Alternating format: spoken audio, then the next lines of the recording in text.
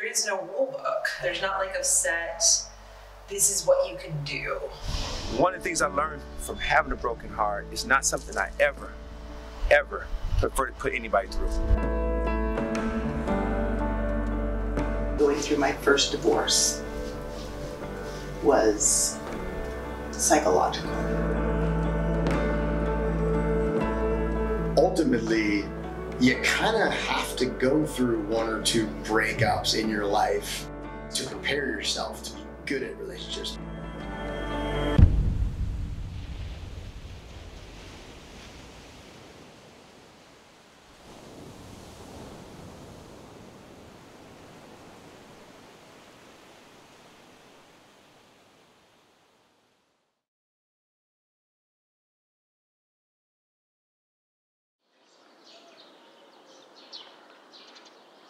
When one experiences a breakup, it's like experiencing a death or a major trauma. A lot of people in our society form their sense of self by the relationship they're in. So when that relationship ends, it's like a whole internal dismantling of your world. It's very what we call dysregulating. In other words, it's like somebody came into your life and a bomb went off.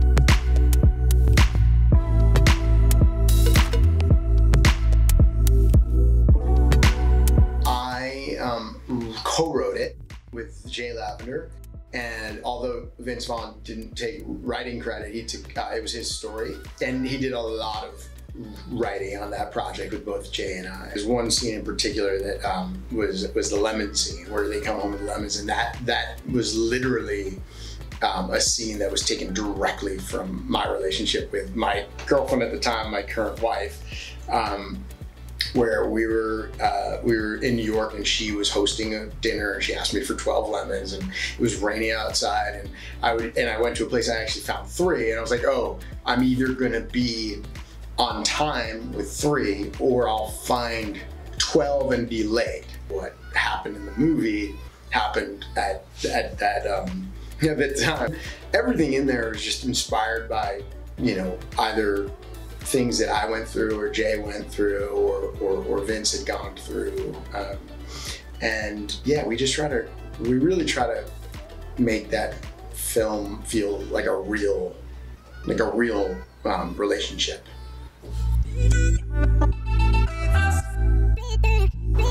I think everyone has their own path, definitely. You know, I've encountered so many different people and their different practices of how they, grieve, whether it be a one-night situation or a 6-year or 15-year relationship. Some people like to hold on to things and remember. Some people are immediate purgers. Some people burn things. Some people, just hold on to things because they don't know what to do. And I think this is the kind of place where this is really for the people who don't know what to do with the items. They don't want to donate it. They don't want to give it away. They don't want to sell it. Maybe it doesn't have any physical value. I mean, it sucks. But the story is important. It's a sentimental value. This is the kind of things that you'd save in a fire. You don't want anything to happen to them. And it's nice to know that you have a place that you can send it where not only will your story be honored, it will also be kind of among friends, and it'll help other people who are coming through. But I think that there's something to, we have so many rituals in our lives in society. We've got graduations and birthday parties and weddings and funerals, and there's not really anything for a broken relationship. There's not like a set, this is what you can do. I think it's important for people to be educated on what they're going through, because I think there's such a sense of shame going through a breakup, and people can feel like there's something wrong with them, or it was such a bad relationship, why am I so depressed? It's really for the best, so why am I sad? People can also feel shame that the relationship didn't work out, and it's important to normalize all of the different feeling states that you may feel.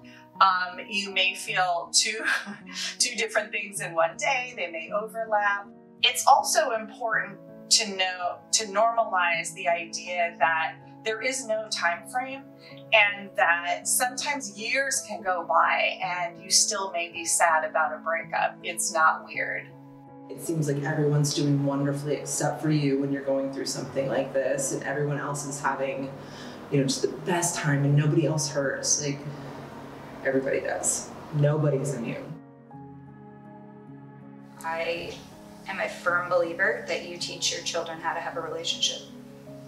And even having older kids, if you talk to them and you realize, like, you don't see, if they're not watching you play and love and argue and work through things, how do they learn?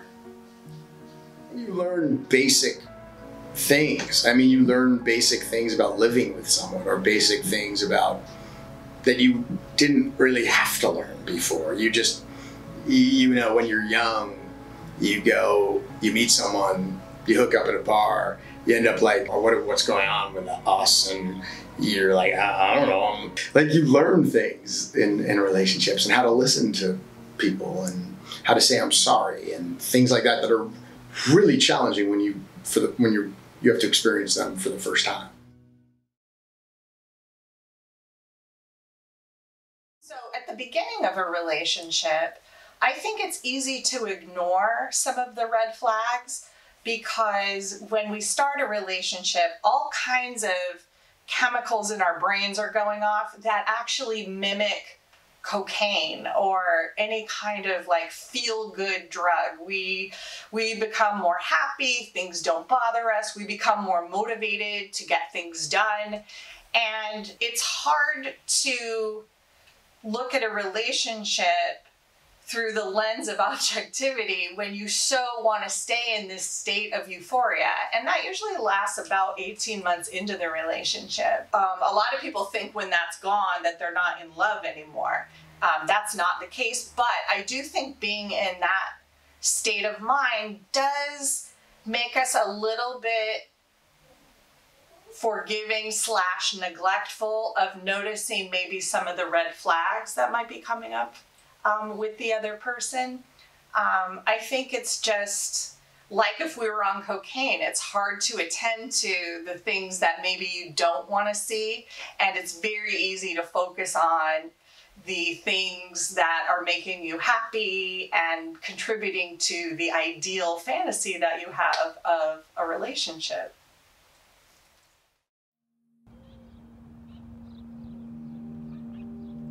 My first marriage was very volatile, not healthy. Married young, 19 years old, and he was very,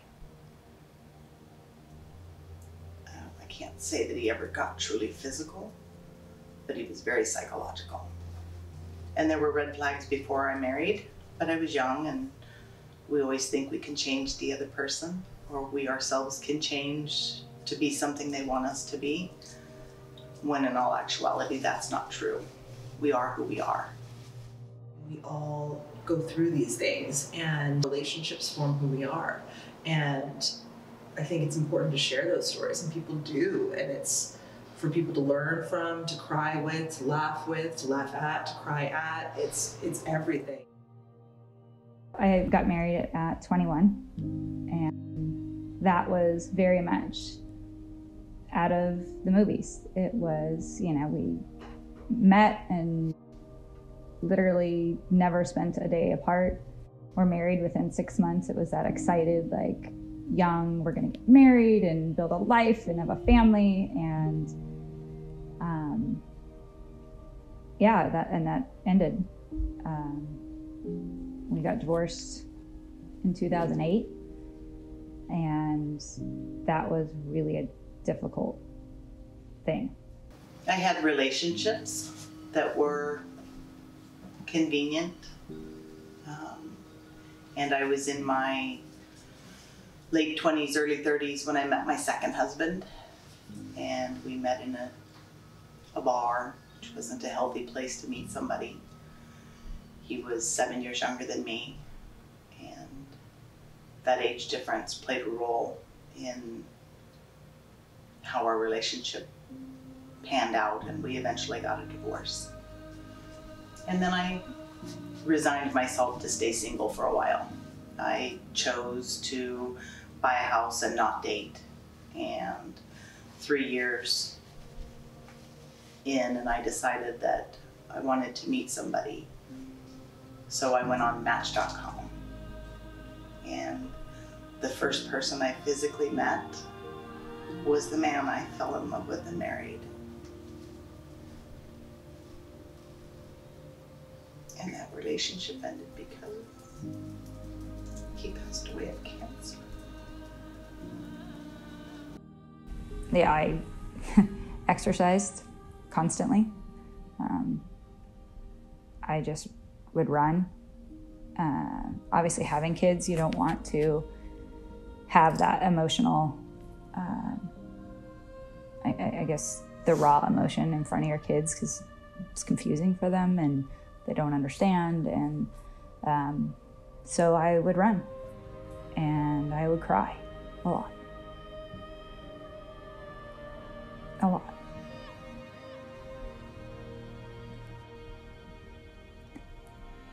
It's the only time that you can just sort of be alone. And because I was so busy trying to make my world perfect, it was the only time I could just be.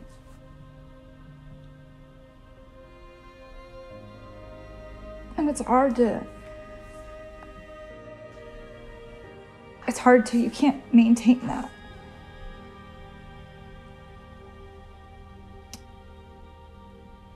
And so I would run and I would just cry, and I could come back from my run and clean myself up and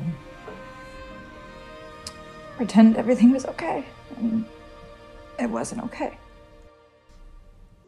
There is no rule book, and I think this is kind of the closest thing outside of, you know, reading books and watching movies and listening to songs of like, but like this is real. These are real people's stories, and you get to know that like not only does everybody hurt, and that that's normal, and that there is no set grieving time for a relationship, which is also the other thing, because you'll hear all of these things, and I think people grow up and they're like, well, you should be over it, go get on to somebody else, and it's like, well, no, I'm still in pain, and that pain's real, and that's okay. Our brain responds to a breakup similar to how it would respond to any major complex trauma.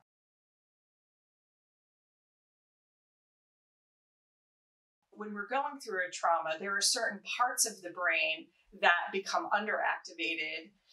Those parts are usually our thinking parts, our planning parts, our parts that can focus.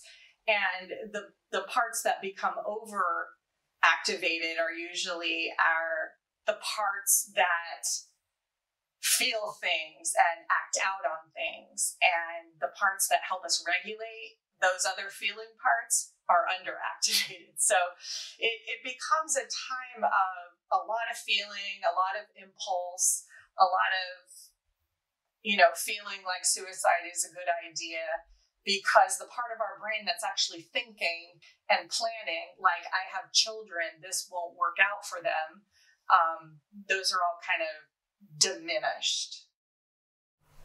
Going through my first divorce was psychological. We had separated quite a few times. And during one of the, I don't even know if I guess we were separated because he had called me. I was at work. And to make arrangements for our child.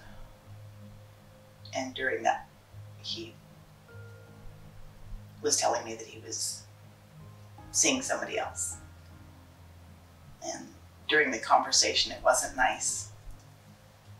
And I remember feeling helpless. And the things he said to me, I let him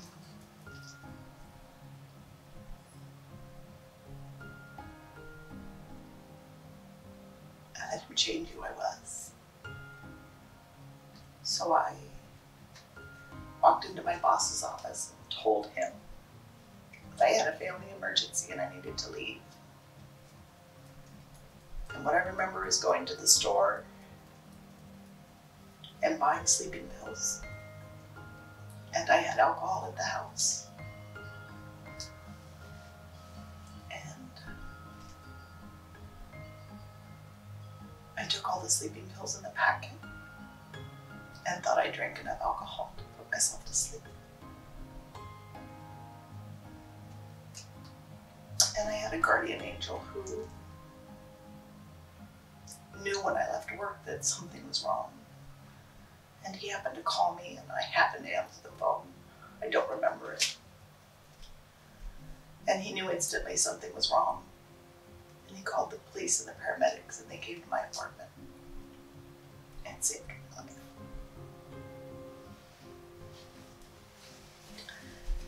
Saved my life from a suicide attempt. And I was in a psych ward for 5 days. Unable to see my child. And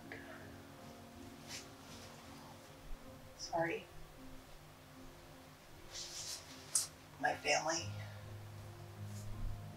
I was blessed. I have a phenomenal family. They supported me. And they helped me through it. And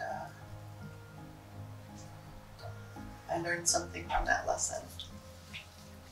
Nobody else's opinion of me is worth my life.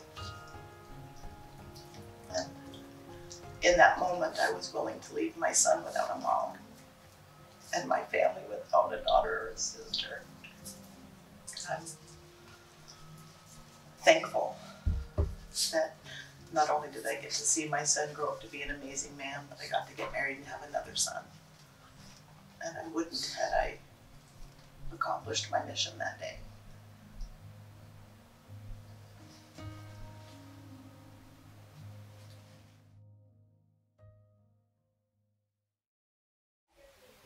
It's interesting because I've had people of all ages give me that sentence. In other words, a 15-year-old and a 65-year-old will tell me, you know, but what if this is it for me? What if I'm single for the rest of my life? Everybody thinks it's over for them.